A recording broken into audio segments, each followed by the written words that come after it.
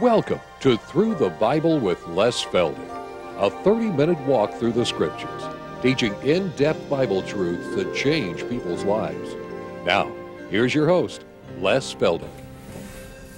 Okay, it's good to see everybody, and again, we're just going to pick right up where we left off, so those of you in the studio can be turning to Hebrews chapter 6, verse 4, and again, we want to welcome our television audience, wherever you are, whatever time of the day. I'm not going to say good afternoon or good morning because I guess we're on just about all times. So wherever you are, whatever time it is, we're just glad to have you with us. And I guess I've said it often enough over the years, we're just an informal Bible study. I'm not a pastor, I'm not a preacher, don't claim to be a theologian, but all we try to do is just pick these verses apart and get everything out of it that we possibly can, and help folk to understand that the Word of God is not that difficult. And of course, the secret is to be able to separate God dealing with Israel and His dealing with the Gentile body of Christ. And until you do that, it's confusing, it's hard to comprehend, and you sometimes wonder what in the world the Bible is all about. But once you separate it and realize that what God is speaking to Israel, for the most part, is under the law, and we learn from it, of course we do. But that's not where we are. We're under grace. And grace is not license, but it is that tremendous fulfilling of God's tremendous plan of redemption. And we enter in by faith and faith alone. But we don't stop there. We move on into a life of works and service for the Lord. All right, for those of you again out in television, our program today is in book number 49. So if you call or write with regard to the programs today, keep that number in mind. Again, we like to always thank our television audience for your help, your prayers, and your letters. My, how Iris and I love our mail time. It's getting a little more bigger part of the day all the time, but it's still worthwhile. And again, I'm going to remind you, keep your letters relatively short, because as much as we're getting, we just haven't got time to read 8, 9, 10-page letters. Okay, let's keep right on going where we were in Hebrews chapter 6, and we're going to constantly remind you that this is dealing first and foremost with Jews who were still hanging on to Judaism, though they had embraced Jesus of Nazareth as the Messiah. But as the early Jewish believers there in Jerusalem were prone to do, they still hadn't understood Paul's whole doctrine of not being under law, but under grace. And so I feel the Apostle Paul now, not divulging who he is, because you want to remember the Jews hated him. They thought he was a turncoat. They thought he was somebody who became a renegade of Judaism because he was now proposing that we're not under the law, we're under grace, but whatever. The whole idea as he approaches these Jewish believers only in, I guess we could say, the gospel of the kingdom, that which was preached in Christ's earthly ministry, and as Peter continues in the early chapters of Acts, and all they understood was that Jesus of Nazareth was the Christ.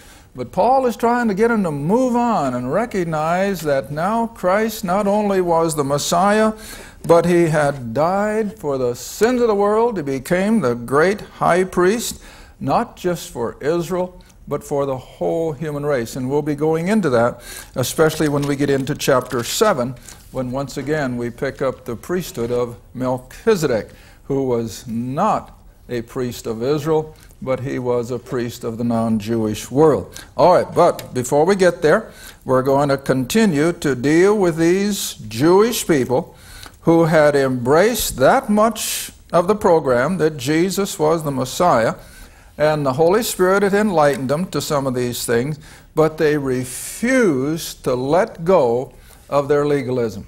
And of course, that shows up so clearly then when you get into Paul's epistles, especially the letter to the Galatians, because these very kind of Jews, not these particularly, because like I said, I don't think this was addressed to the Jerusalem church. I think it was to another congregation.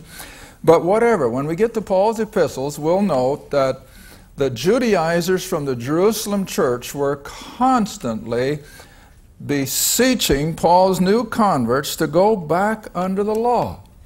And it just drove the apostle up the wall. And that's, of course, the reason for the strong language in Galatians, that how in the world can you who begun now in faith and grace go back under the law?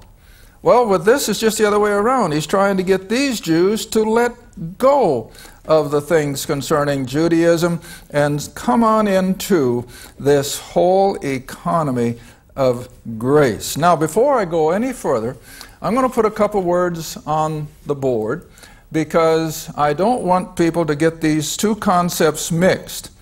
There is a big difference between apostasy and backsliding. Now, I take that word out of the Old Testament, so before I put it on the board, I'm going to have you turn back with me to Jeremiah, because I don't want people to confuse the issues.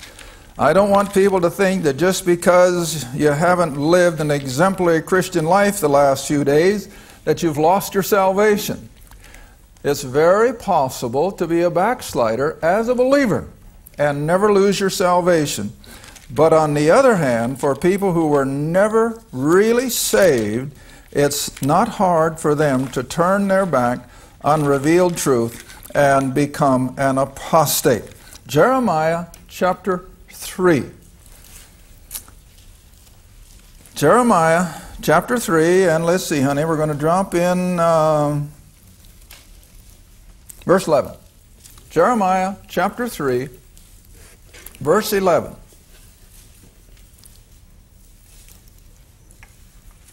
Now, granted, this is Israel under the law.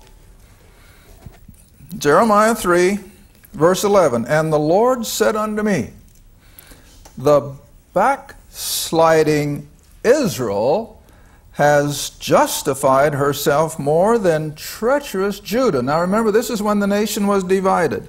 And the northern kingdom had already gone far down the tube into idolatry and so forth. And Judah, of course, is still enjoying the temple worship and all the ramifications of the feast days. But it's just a comparison that even Israel, with all of their idolatry and their sin, in God's eyes were still better than those religious Jews down in Judah. So he says, go and proclaim and say, return, thou backsliding Israel, saith the Lord, and I will not cause mine anger to fall upon you. For I am merciful. See that term? Remember, I'm always using Exodus, 31, where God says, I will show mercy on whom I will show mercy. I will show compassion on whom I will show. He's sovereign. He's sovereign. But on the other hand, he cannot show mercy to someone who has scornfully apostatized. But the backslider, yes. And so he says, I am merciful. I will not keep my anger forever. Only acknowledge thine iniquity, that thou hast transgressed against the Lord thy God, and hast scattered thy ways to the strangers. All right, that was the Old Testament's format, that Israel could certainly backslide, and they could turn cold, but as long as they were still in that mode of faith and belief, he would bring them back, and he could forgive and be merciful. All right, now again, let's come into the New Testament account. And I suppose the most flagrant instance of backsliding would be in 1 Corinthians. 1 Corinthians chapter 5, I think it is. Verse 1. Now there's not one word of Scripture to indicate that this man was ever lost. He was a believer. He fell into a horrible sin, but yet we know from the record that he was restored and he was never lost. He was a backslider. He was not an apostate. See the difference? All right. In 1 Corinthians chapter 5, verse 1, it is reported commonly, in other words, everybody knew it, that there is immorality among you, and such immorality or fornication as it is not so much as named among the Gentiles, that one should have his father's wife, in other words, his stepmother. And of course, the Corinthian church was admonished to deal with him, and they did, rather severely. But the man was restored. He was forgiven. He was a backslider. And now we have the other comforting account in 1 John. All the way back to 1 John, because we all know better that we cannot go through life sinless. The most spiritual are still prone to sin every day. If we don't fail anywhere else, we fail in the thought processes. And we always have this comfort that even though we fail, even though we stumble, and we're a true believer, God will never cast us out, but instead He gives us that opportunity for a restoration. 1 John chapter 2, starting at verse 1. 1 John chapter 2, verse 1. My little children. What a term of endearment. These things I write unto you, that you sin not. But, what's the next statement? If a man sin, we have an advocate. We have someone there at the Father's right hand interceding for us constantly. And so if we sin, we have an advocate with the Father, Jesus Christ the righteous.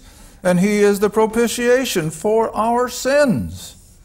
And not for ours only, but also for the sins of the whole world. All right, so here we have this whole concept then that there is such a thing as backsliding. So I'm going to put this on the board because what we see we're more prone to remember than what we simply hear. And that is that backsliding, falling into sin temporarily, backsliding can lead to a forgiveness, or I'll use the word restoration. Restoration. We're made right back and are in full fellowship once again. Whereas apostasy, oh, what an awful word. Apostasy only has one thing ahead of it, and that is judgment. There is no other way that God will deal with apostasy but by judgment. Now remember, we saw the first instance of that when Israel refused to go in at Kadesh Barnea. And it's one of the themes of Scripture that is a constant warning to not be as Israel was when, because of unbelief, they failed to go in and take the promised land. Well, it was a scornful turning their back on what God had offered. Consequently, what happened to that generation of people? They went out into the desert and their carcasses died by the thousands. And it was a judgment because of their apostasy. They were not like backsliding Israel. All right, so keep those two terms in mind as we continue on now for the next few moments on this whole concept. Is it possible for someone to be truly saved and then have this awful anathema pronounced that they're lost? No, because Paul makes it so plain that for the person who is genuinely saved and has been placed into the body of Christ, there is nothing that can take us out. So when you see instances, as I mentioned in the last program, when you see instances of people and you say, and he's still a Christian, invariably I think you can answer, they never were. Oh, they had had an emotional experience. They had gone through some of the rigmarole of whatever the denomination may require, but they never embraced their faith. And so they are not saved and lost. All right, but let's go a little further now in Hebrews chapter 6. And so now we'll go into verse 5. Coming out of verse 4, where they were partakers, or they came alongside the work of the Holy Spirit, but they never were indwelled by Him. Now verse 5. These Jewish people had tasted the good word of God. Now let's just stop there again. How long would you survive if you never did anything but taste something? Why, by the end of the first day, you'd be so hungry, you'd be ready to collapse. Because the word taste does not mean that you take it in. You're what? You're testing it. You're trying it. You come up with a new dish in a restaurant or something, and I don't think you're going to lay out 10, 15 bucks for something you don't know anything about. So what do? Well, you'll taste it. Just take a little bit. See if you like it. And then, yes, gorge yourself if you want to, I guess, but that is what it takes to satisfy the needs of the body. Tasting will never do it. You know, I've always used the example, I guess, the best illustration I can remember in my own life. When I was a wee little kid, my mom used to make pumpkin pie out of the old pumpkin from scratch. You know, they didn't know what canned pumpkin was. And I can still see her stirring up that pumpkin pie batter, and every so often, what would she do? She'd taste it. Put in a little more salt, a little more sugar, a little more cinnamon, stir it up, and taste it. Well, how much energy would she have ever developed from taking that much food? None. That's all you're doing. You're just tasting it. Well, see, that's what these people were doing. They were dabbling in it. They were looking at it. And then they probably just said, without the law? Without Sabbath keeping? No way. No way. Can't do that. And you see, I'm up against the same thing today.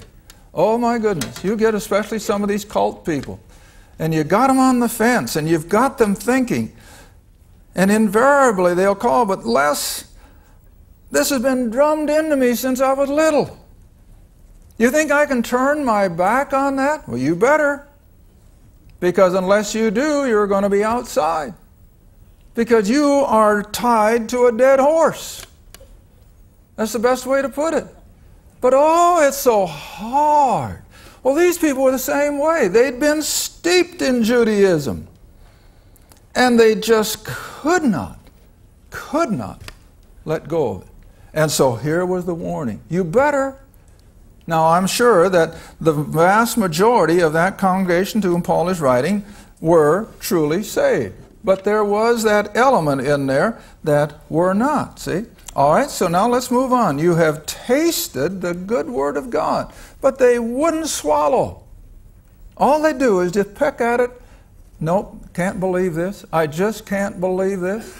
All right, then Paul goes one more step. He said, you've understood the powers of the age to come. They were that enlightened. Now, what's the age to come? Well, for Israel, it was the kingdom. The kingdom.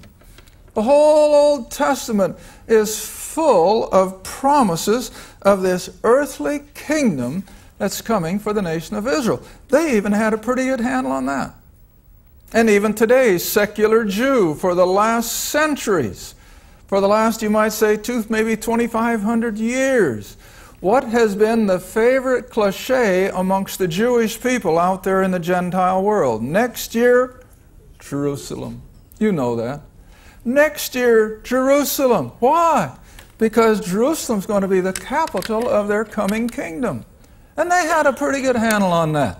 But that didn't save them, of course. And so never forget that Israel had a good understanding of this coming age to come.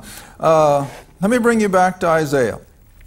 Because I always have to prove what I say with Scripture, because otherwise it counts for nothing. Isaiah. Chapter 35. Isaiah 35.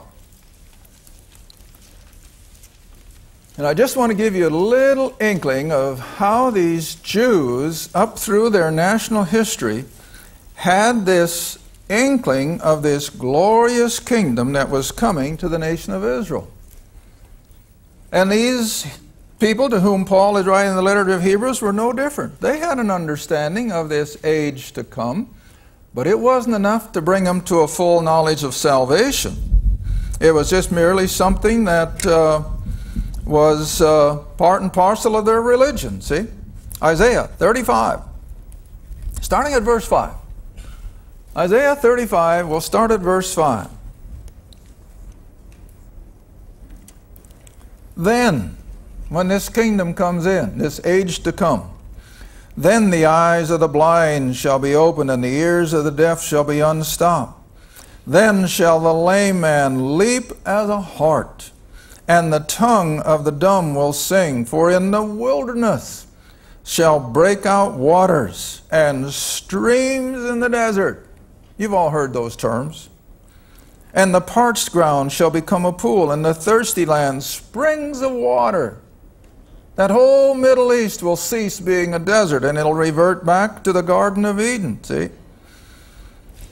In the habitation of dragons, where each lays, shall be grass with reeds and rushes. A highway shall be there, and it shall be called the way of holiness. Well, let's back up for a minute to the left and come back to chapter 11.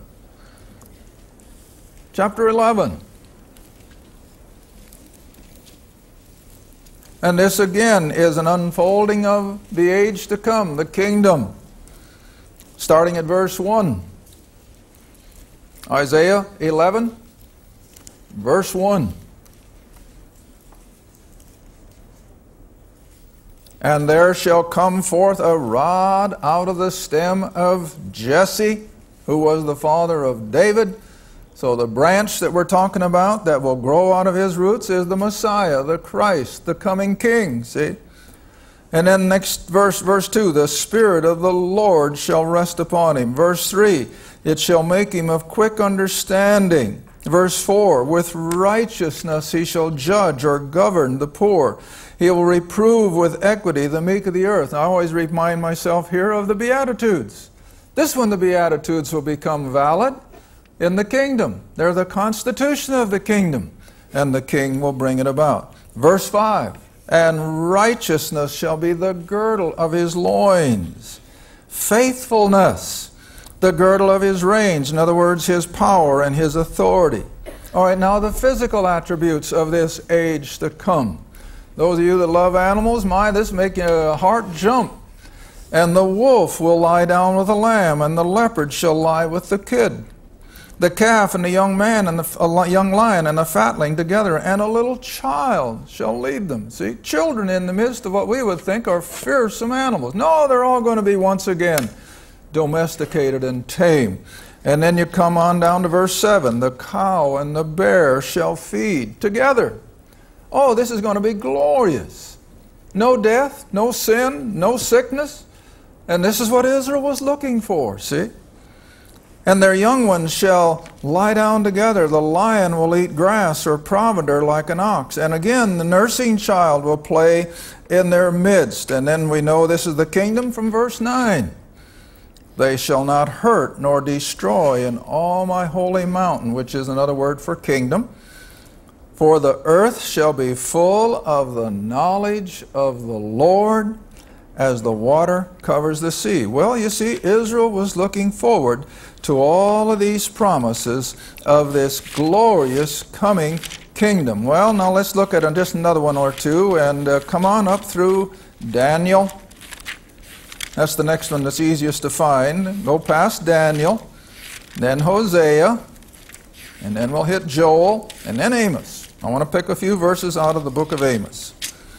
Amos chapter 9, verse 13. And you see, Israel knew all this. They knew this, but it wasn't sufficient to bring them into a true salvation. It was not enough to lock them in.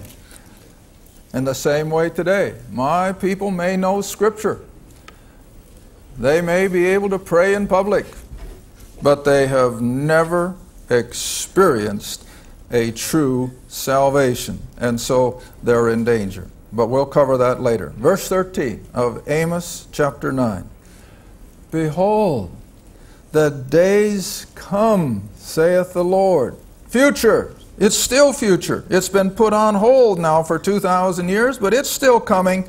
Don't let anybody tell you that these things are now moot. It's still coming. God's eternal. He's got a lot of time.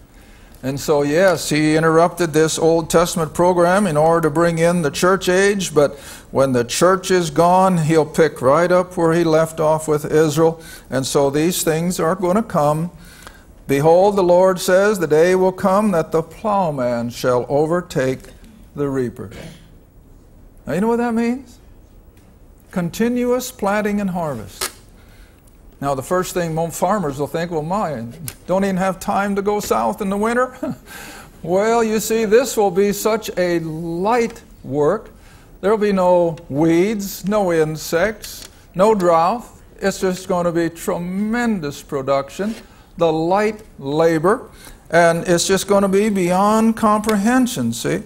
All right, the treader of grapes, reading on, the treader of grapes, him that soweth the seed, the mountains shall drop sweet wine, and the hills shall melt. In other words, these are all just adjectives to show the tremendous production of foodstuffs and the beauty of nature that's coming in this coming age. All right, verse 14, God says, and I will bring again the captivity of my people Israel. Now listen, what an appropriate place to stop a moment.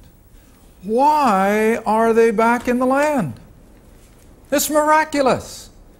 The nation of Israel should have disappeared 1,500 years ago. They should have just totally amalgamated and assimilated and intermarried and disappeared. But they didn't. And they were hated. They were driven from place to place. They were persecuted over and over. Complete nations. England, I think, in 12-something, made a decree that every Jew had to leave England. They had to be off the island by such and such a day. 1492, Spain did the same thing. Every Jew had only two alternatives, leave or be put to death.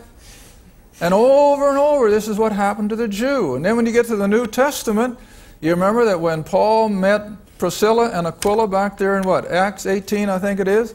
What does it say about Priscilla and Aquila? They had recently left Rome because all the Jews had been required to leave Italy. Well, that was their history.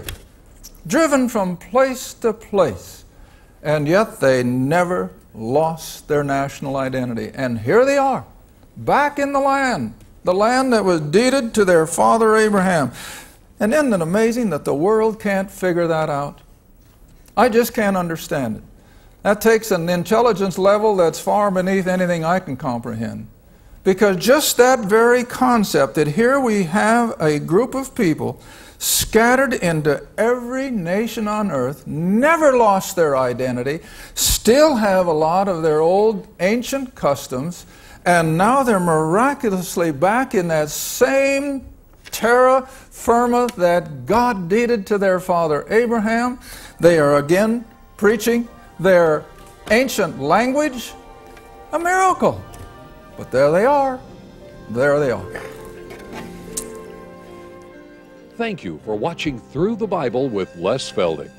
Through the Bible is a partner-supported ministry. If this program has been a help to your study of the Scriptures and you'd like to see others enjoy the teaching, your support would be greatly appreciated. Write to us at Les Feldick Ministries, Route 1, Box 760, Kinta, Oklahoma 74552, or call 1-800-369-7856. Remember, all programs are available in printed form, audio cassette, and videotape. Be sure to tune in next time to Through the Bible with Les Feldick.